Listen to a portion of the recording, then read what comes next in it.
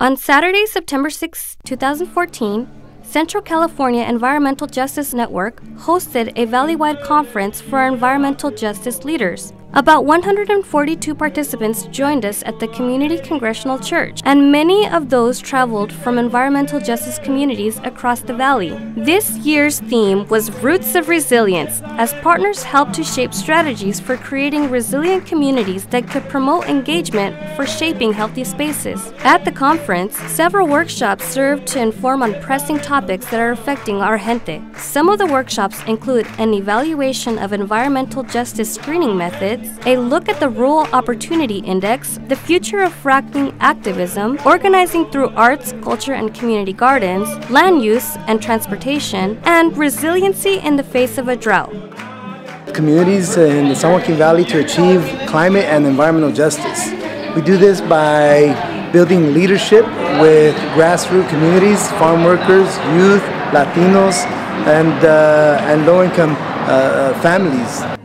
Member groups from across the region came together to celebrate partnerships and learn about pressing topics. The more people we can get together and speak to them and they speak to each other about what's going on in their communities, it'll only benefit the Central Valley, and that's our concentration, is actually the Central Valley. Residents, advocates, workers, government representatives, and academia were all in attendance. It's really important for everybody to come together once in a while to show each other support and have a sense of unity, and we consider ourselves family. We often joke that, CCEJN is like another family that you have. So we're the familia and we support each other. At the conference, participants were able to hold important conversations about the future of the environmental justice movement. To really bring about change, not one community, not one organization, is going to bring about the type of change we all need. And Central California Environmental Justice Network is the product of several decades of really building the movement from the grassroots up.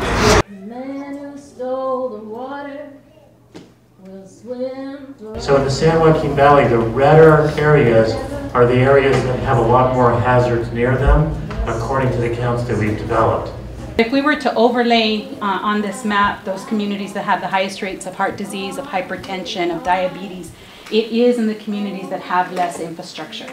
It's in the communities that don't have sidewalks, don't have crosswalks, don't have bike lanes, don't have full service grocery stores, because our environment plays a humongous role in shaping our health.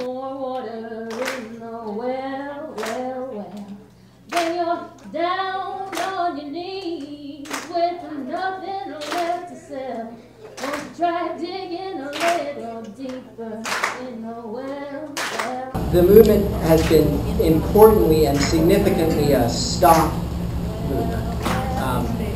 Resist, stop more bad things happening. So one of the opportunities I see is that the EJ movement is going from just a stop movement to a grow movement.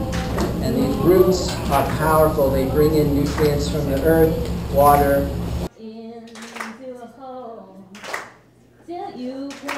Nothing else.